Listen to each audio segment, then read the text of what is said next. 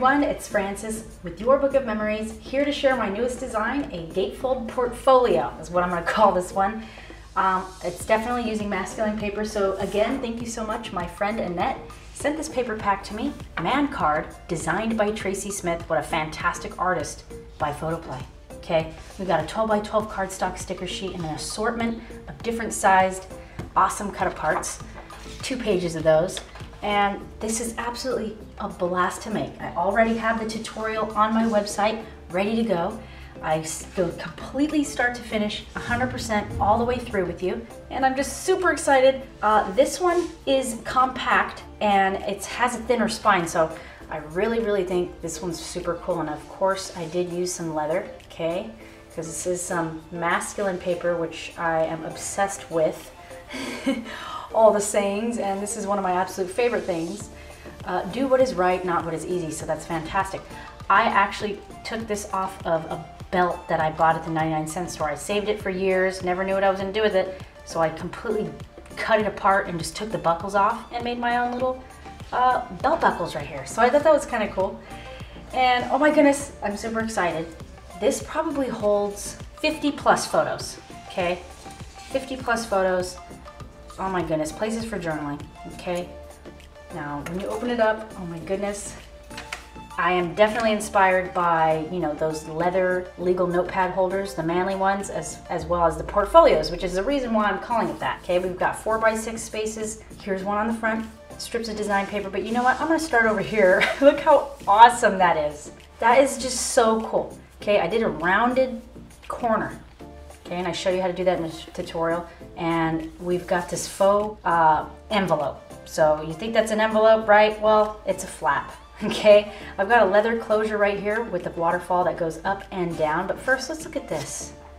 Okay, stud, stay wild. I had some chalk marker lines on there, envelope punch board, beautiful stickers. I am in love. The legend, okay? What is better than some leather tie strap right here? This is so awesome. So these just flip out.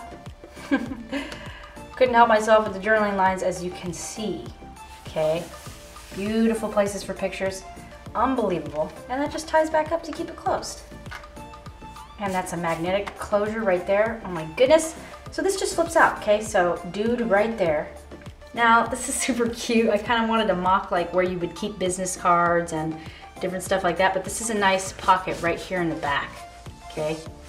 So there's a little insert in here, holds 4 by 4 photographs. You would just slip that back in. And then we've got this awesome frame, okay? 4 by 6 photo would just slip right inside there. Again, you do not have to mat inside there. You can put a cut apart. We all know that if you go to a craft fair or something, it's more attractive if you do have some paper back there before the person puts some photos in there. So we've got some stacked pockets right here, super cute. Here's the whole main point of the entire thing, right? Man card right there. I'm obsessed. I need to get myself some shoes like that. I love it. I love it, I love it, I love it. And they just tuck back in here. That's just like a little brad closure right there. And bingo. Okay, can't forget the barbecuing. Okay, super cute circle punch. Some stickers. Very simple album. Comes together in one day. And look at this. Eat my dust. Stay humble. That just slips out. Okay, super cute. You can do whatever you want. And then right here, I just am in love with this angle pocket. Isn't that adorable? Super cute. Those are shoes right there. There they are. In love.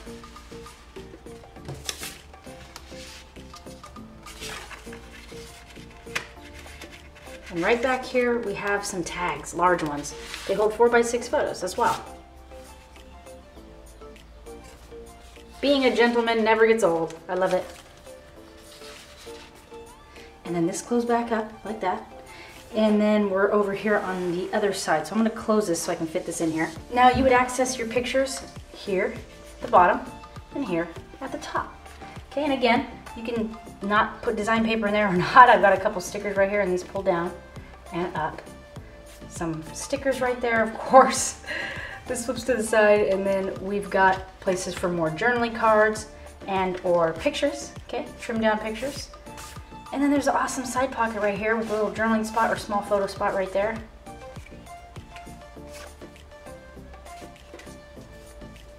Super cute. And that just goes back in there, and I love that little angle. This one right here, that's super cool. If you want to check out the tutorial trailer, this is a kind of an overview of how it works. So stay tuned for that if you want to see it.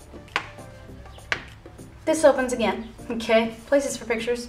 And then we've got an awesome little pocket right there. Beautiful. And then there's a side pocket back behind here, okay? Just rounded that.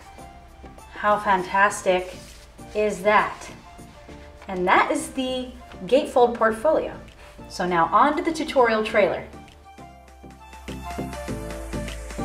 Hello everyone, it's Frances with Your Book of Memories. Welcome to the Gatefold portfolio tutorial. That's a mouthful. As well as a pencil, a scoring tool, a bone folder. Oh my gosh, look at that. That's the back. Oh, that's so awesome. I want to wear a shirt that has that plaid on it. You can't mess it up. You're going to make one of the best masculine books you've ever made with this paper. This is just absolutely wonderful. And on any edge that you wish, you can apply some tape right at the edge right here. I'm going to start with this giant back base, and I'm just going to go along the edges. And I'm also going to apply some in the inside. 2 thicknesses of chipboard is a very beautiful distance away. Now everybody's style is different, okay? You do it your way. I'm just going to show you the basics of how to make a book, and you let it take you on your own creative journey. So we see this little corner right here. All we're going to do is use the edge and bring it in. And I've got one piece 4.5 by 6.5. Now this piece, I'm going to line up the 6 1/8 inch side along the top. And again, I'm going to score 1/2 inch. And in the open position, okay, what it is going to look like when it's open, the score mark closest to this 1/2 inch flap is going to align with the edge of our chipboard cover. And right here, one piece 2.5 by 4.5. Center the circle, move the circle out of the way while I keep my hand in that position.